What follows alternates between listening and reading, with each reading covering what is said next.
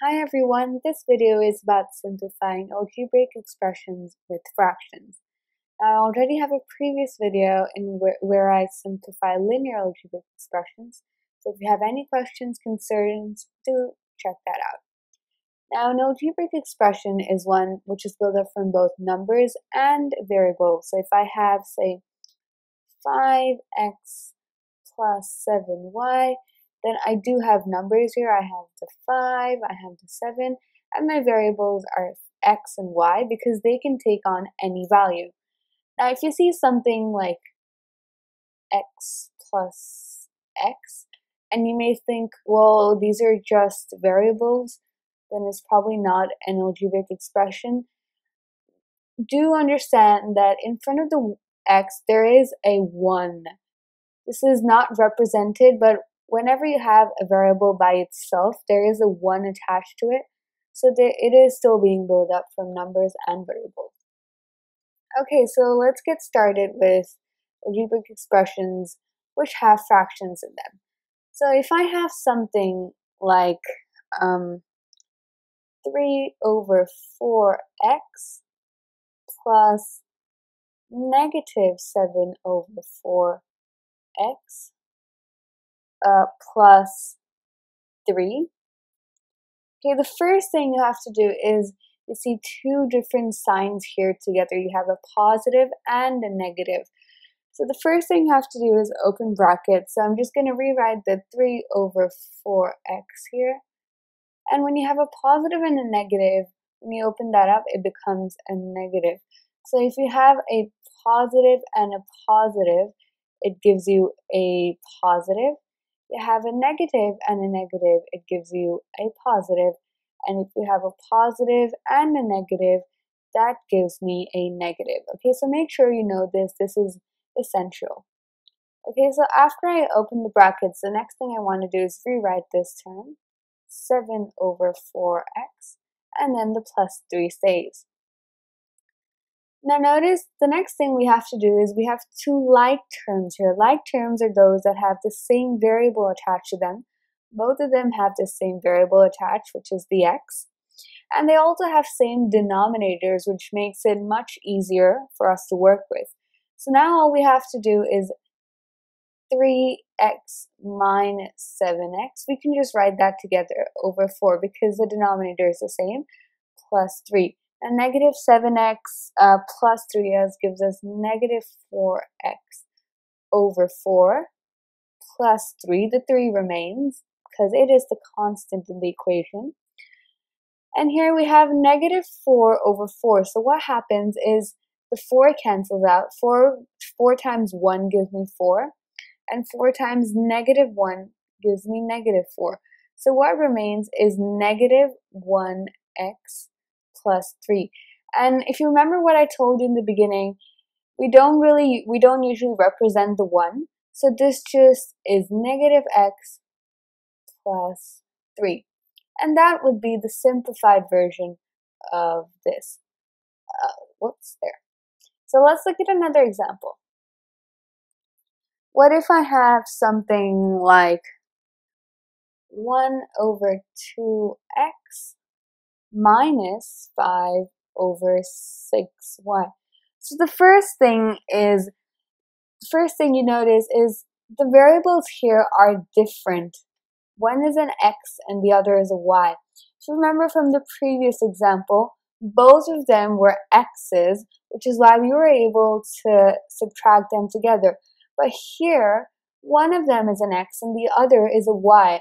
So what I have to do is I have to take things out in common. Now what I mean by that is, so let's look at just the numbers, 1 over 2 and negative 5 over 6.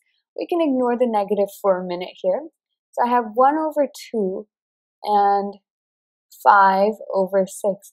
Now what is something I can take out in common among these two fractions? Now the lowest thing, or the smallest value that I can take out in common is 1/2.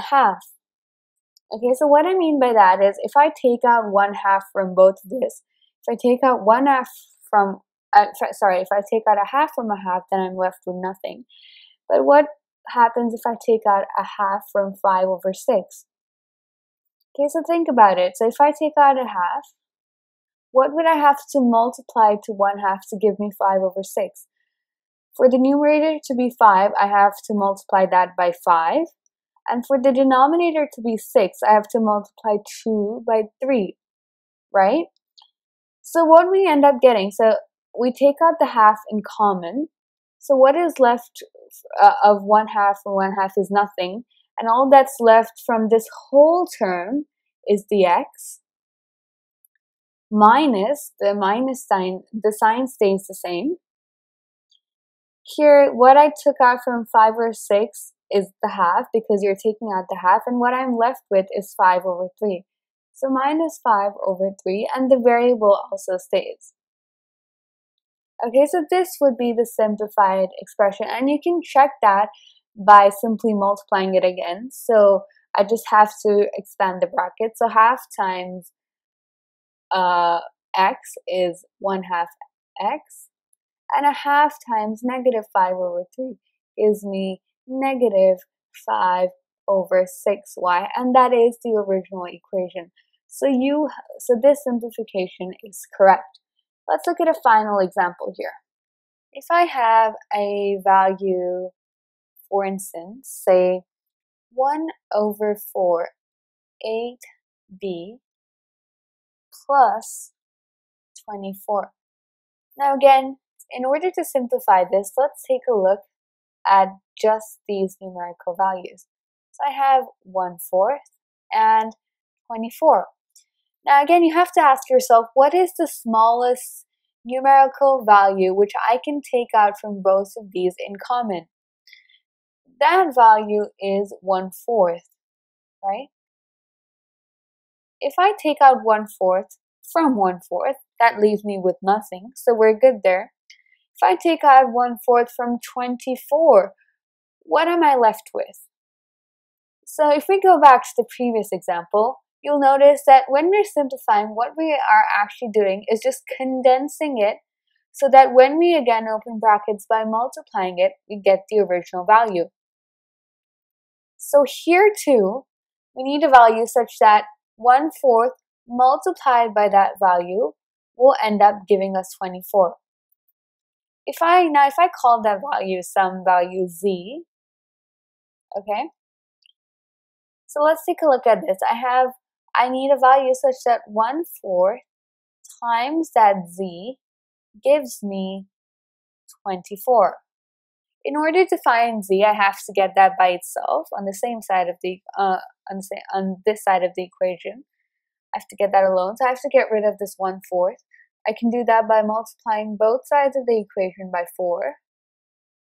So 4 times 1/4 is just 1, so we get rid of this. And we see that this value of z equals 24 times 4, which gives me 96. Okay, so this value of z actually ends up being 96. And if we simplify this and take out the 1/4 in common, I'm left with just AB here, because 1/4 taken out from 1/4 leaves me with nothing, so it's just the AB, plus the 96. And we can understand this because when we multiply these again and expand the brackets, I get 1/4 AB plus 1/4 or quarter times 96. And when I have 96 times a quarter, this is actually just 96/1. So using the multiplication of fractions, this becomes 96/4, which is 24. Therefore, this would be correct, and hence this is the simplified version of this. I know that this can be a little challenging, so if you have any questions, do leave them in the comments below. I hope you all understood this. Thank you.